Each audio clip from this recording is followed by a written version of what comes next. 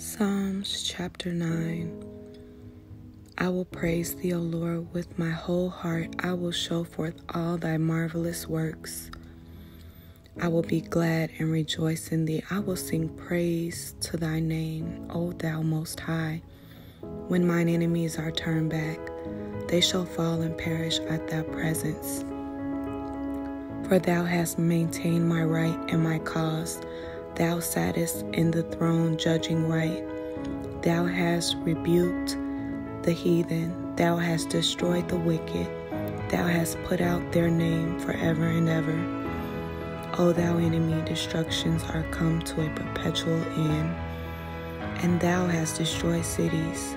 Their memorial is perished with them. But the Lord shall endure forever.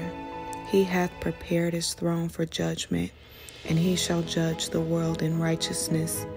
He shall minister judgment to the people in uprightness. The Lord also will be a refuge of the oppressed, a refuge in times of trouble. And they that know thy name will put their trust in thee, for thou, Lord, hast not forsaken them that seek thee. Sing praises to the Lord, which dwelleth in Zion. Declare among the people his doings. When he maketh inquisition for blood, he remembereth them. He forgetteth not the cry of the humble. Have mercy upon me, O Lord. Consider my trouble which I suffer of them that hate me. Thou that liftest me up from the gates of death, that I may shew forth all thy praise in the gates of the daughter of Zion. I will rejoice in thy salvation. The heathen are sunk down in the pit that they made, and the net which they hid is their own foot taken. The Lord is known by the judgment which he executeth. The wicked is snared in the work of his own hands. Selah. The wicked shall be turned into hell, and all the nations that forget God. For the needy shall not always be forgotten.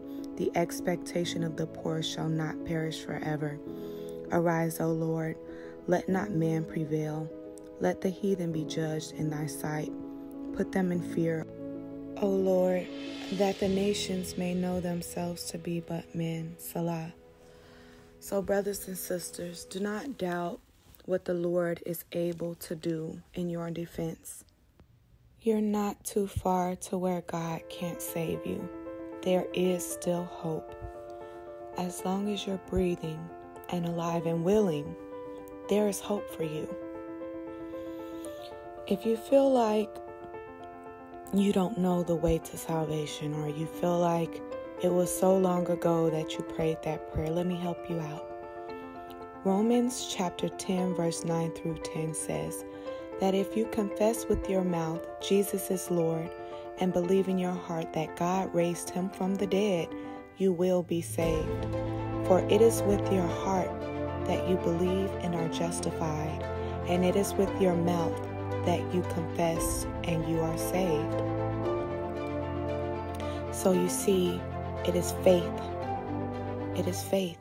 When we repent, we turn to the Lord, we can be saved. Acts 4:12 says, neither is there salvation in any other, for there is none other name under heaven given among men whereby we must be saved.